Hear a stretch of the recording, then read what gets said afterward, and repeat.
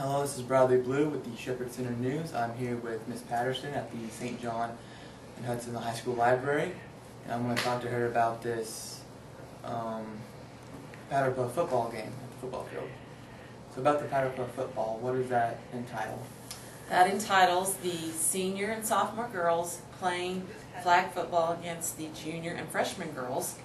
They'll be coached by the senior football players.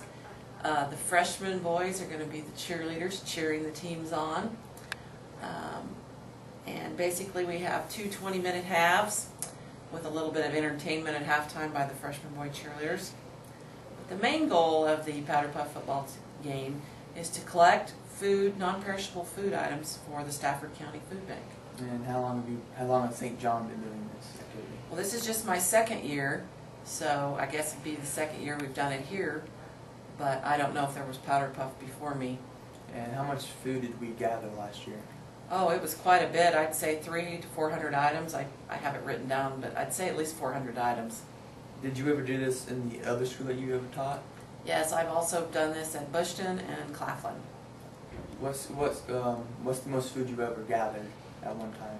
I'd say that last year was probably just about as much.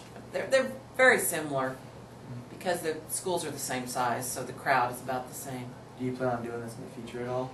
Oh yeah, I think it's well received by the community and the kids really enjoy doing it.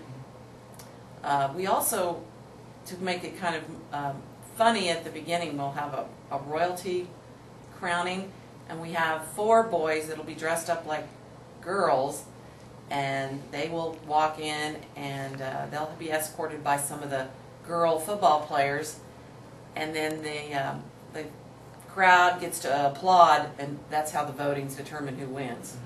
So we encourage everybody to come out and applaud for your favorite queen candidate. Do you ever plan on getting any of the faculty involved in this at all? Well, we've got some referees that are some faculty members. It's for the kids, and so the faculty can just come watch. I personally wouldn't want to run out around the full field with a flag. I'm not that fast anymore. All right, thank you. Okay. This has been Bradley Blue for the Shepherd Center News, and have a great day.